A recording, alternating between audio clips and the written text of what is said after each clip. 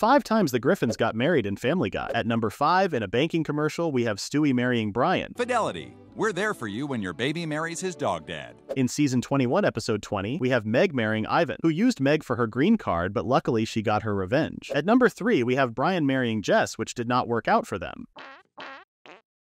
At number 2, while Peter sent Chris to Italy, he got married to Tammy, which did not end well for her. At number 1, we have Peter and Lois getting married, which has been seen several times throughout the series. Now kiss the bride. Kiss her? I am gonna destroy her.